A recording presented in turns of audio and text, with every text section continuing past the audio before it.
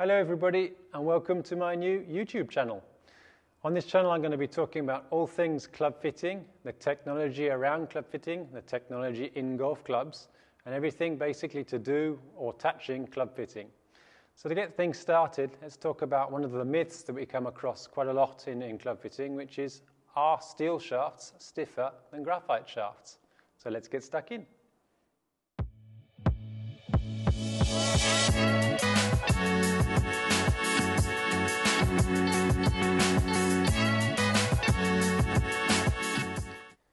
So for this test I used two shafts which have the same weight, it's 88 grams. On paper they have the same flexibility, i.e. it's written stiff on the shaft. And I used a Callaway TCB Apex head which weighs 266 grams. Both shafts were standard length at 37 inches.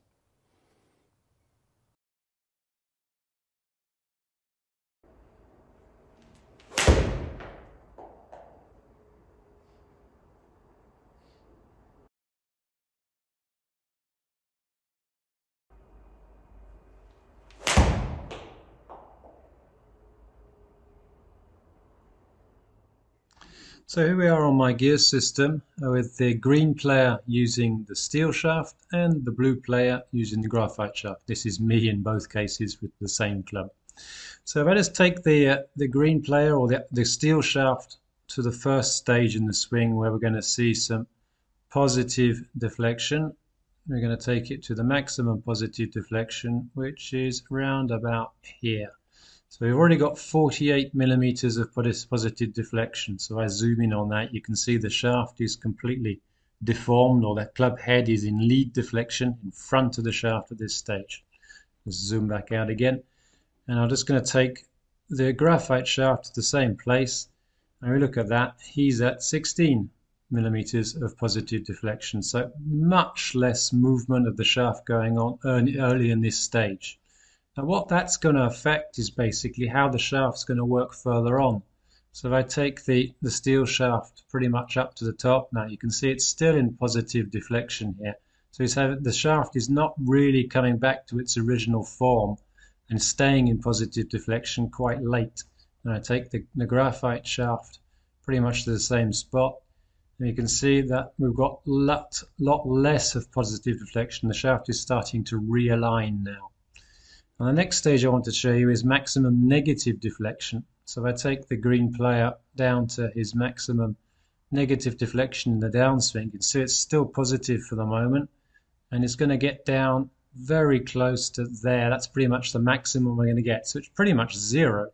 Got back to almost the same place as he was in the start. So very little that we can say charging of the shaft. Is not loading, that I'm not able to load this shaft because there's been so much positive deflection early on, or lead deflection. It's taken a lot of time for the shaft to get back to its original state. Now if I take the graphite shaft and do the same thing, I'm going to move this down to pretty much the same spot. This is going to be much easier to load, so we're going to get up to, I think it's around about negative 14. There we go. No, it's a little bit earlier than that. Negative 14, sorry, just around in this area here. So this is going to be an easier shaft to load, although it's being stiffer. I can load it easier, so I've got negative deflection, i.e. there's energy in the shaft now, which can rebound back into the ball. Now if I take this now all the way down to impact for both players, you can see with the steel shaft that we've got a huge amount of lead deflection now. So this club head has come right in front of the shaft. 29 millimeters of lead deflection is almost 3 times what I'd be looking for with a shaft, with a steel shaft, if I was looking for control and consistency. And you can see with the graphite shaft, I've only got 7 or 8 millimeters of positive deflection or lead deflection, so much less. So basically what's happening here is this shaft being too whippy or soft, it's moving around too much and there's no energy really being restored into the ball. And what basically is going to come out of this is a lack of consistency. With the other one, they'll be able to load it and it's unloading, but it's not moving all over the place. And I think the best way of showing this is to show you the impact point. So we go up here and have a look at this. Up. You can see with the steel shaft, we've got shots pretty much all over the face, whether it be low heel, low toe, upper toe. But with the graphite shaft, they're pretty much all regrouped in the same area. So much more consistent with the graphite shaft. Some of the consequences of having too much of positive deflection or lead deflection like this is it's going to affect, as we've seen, impact point, but it's also going to affect dynamic loft, which is obviously going to increase dynamic loft. It's also going to tend to bring the impact point lower down on the face. This can also change angle of attack, and it can also change swing path. So basically, the more deflection, positive or lead deflection there is, the more the swing path will tend to go to the left, the higher the ball flight will tend to be, and the more we'll tend to hit on the bottom of the golf club.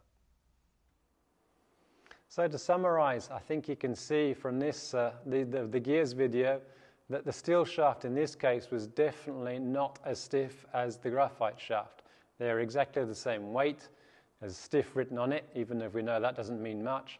But you can definitely see that the steel shaft here was giving more irregularity as far as impact was concerned, and definitely more irregularity as far as the trajectory was concerned. So in this case, a graphite shaft, or that graphite shaft, the Mitsubishi MMT, was definitely stiffer than the Nippon Neo. You're seeing more and more professional golfers and top amateur players going towards graphite shafts on their irons now for that reason. You could definitely do more things with a graphite shaft. You can make it stiffer in different areas much easier than with a steel shaft, which is just basically a metal tube, which is either going to be thinner or thicker, which is going to make it stiffer or a little bit softer or lighter or heavier.